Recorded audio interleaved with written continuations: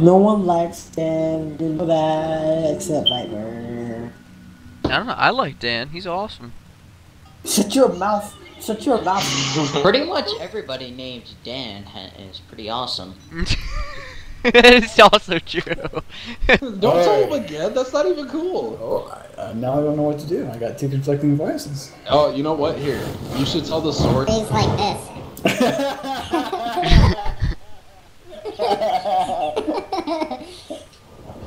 Just be like, roar, I'm a dinosaur. And then, like, when you're talking, you can be like, oh, do I really Sound black to you?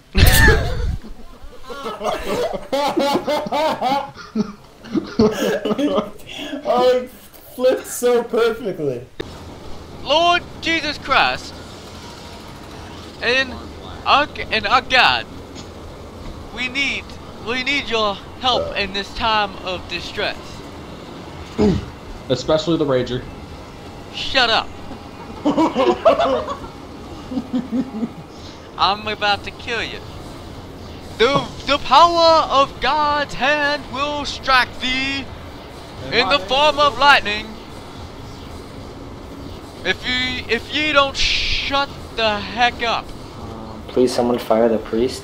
That same guy he was pulling into work, and it was like a pull-through spot, and another guy, an old guy in a truck, pulled into the same spot as he did in the opposite direction, right? Which is fine, because then they both take their spots. And as they were parking, the old guy and my buddy linked eyes, right? So like they saw each other, and the old guy smiled at my buddy and stuck both his arms out in front of him and waved him backwards. And my buddy was like, "The fuck? Who are you, guy? I'm not moving so that you can have a pull-through spot, right?" So my buddy parked his car and got out like any rational person would do, and the old guy rolled down his window and called him a fucking asshole. And then 10 minutes later went in and complained to one of our grocery managers saying that, "Oh, one of your employees wouldn't move for me and my truck doesn't have reverse so I can't get out backwards." And well, that's your fault for having an old booty truck. yeah, and the manager was like, "Did you tell him that your truck doesn't have reverse?" "Well, no." "Okay, well, what did you say to him?" "Well, I called him a fucking asshole." "So how is he supposed to know that you couldn't get out?" "Well, I suppose that's a good point." So he called my buddy, right, and was like, "Darren, can you move your car?" And he was like, "Yeah, alright, sure, whatever." And so he went out and, you know, slowly fucking waddled his way over to his car and got in and turned the radio off and checked the AC and adjusted his mirrors and backed out at 0.3 kilometers an hour. So this guy could move, right? It's like a 10-minute process.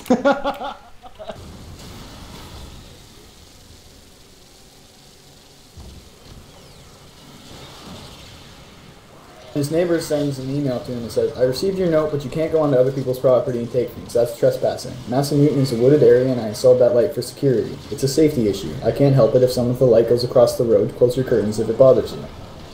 And so he responded, "Thank you for your email. While I accept that curtains are usually the key to community accord, in this instance, I think they would need to be constructed of 8-inch thick lead sheeting. Last night, with my curtains closed and my bedside light off, I read a book, wearing sunglasses, under a blanket."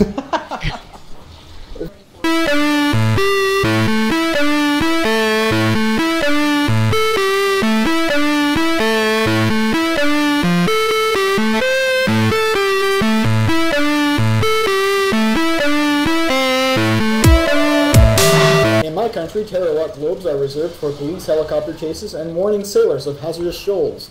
This is despite the fact that practically every creature that can kill you in under 3 minutes, our primary spoken language is screaming. I'm not surprised you get along well with all the other neighbors. If you put 50 children with Down syndrome in a room, there's going to be a lot of hugging. And no, it was not a threat. It was an exaggerated response to an uncompromising stance.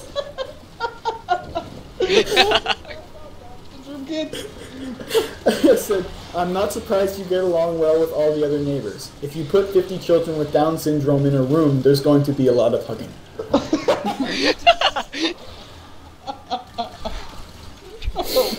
god. And no, It it was got not a right. threat. It was an exaggerated response to an uncompromising stance. I was taught never to make a threat unless you are prepared to carry it out, and I am not a fan of carrying anything. Even watching other people carry things makes me uncomfortable, mainly because of the possibility they may ask me to help. I wouldn't light as bright as yours, but this would require some form of carrying things, electrical wiring knowledge, and access to a power supply capable of producing that amount of wattage. Probably fusion. As I am told off by my partner for wasting money when I leave the light on in the bathroom overnight, I can only speculate to what her reaction would be to an electricity bill 8 times our annual income for retaliatory garden lighting. She would probably have to get a third job. It would be much cheaper to stand in my driveway and throw rocks. I can't help it if some of the rocks go across the road. You should probably put something up in your window. Regards. My name is Dwayne. Yeah. My name is Shaquisha. One up, possible. My name is Phil Burp. What? Who said one up? I'm One up. coming, don't One up. go up, what's happening? Don't come up, don't go up. My no. name is Phil Burp. You have to wait for It's me. also Busta Brown. What are you doing? Okay, I'm And the next email is, did you take our lamp again, asshole? What part of not being allowed to go on our property don't you get? And his response was, no, I did not take the light again. I relocated it again. Its current location may be discovered by deciphering the following set of clues to its whereabouts. Perhaps you could invite your friend Ryan over and treat it as a kind of treasure hunt. 1. It's in the letterbox again. 2. Look in the letterbox. As I realize this probably won't narrow it down much for you, I will give you a third clue in the form of a riddle. What burns with the light of 1,000 suns and is in the letterbox?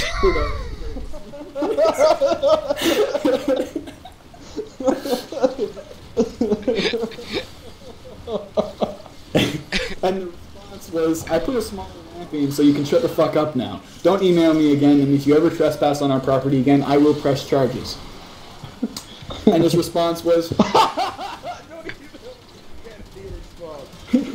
his response was, what if I have a barbecue and need to send you an invitation? Is it okay to email you then? Regards, David. And the response was, no, it's not okay. And the response to that was, what if I need to borrow your lawnmower? I can't invite people over for a barbecue and expect them to stand in long grass. Someone might be bitten by a snake. It's a safety issue. Regards, David. and the guy said, fuck off back to Austria. They're the wrong place.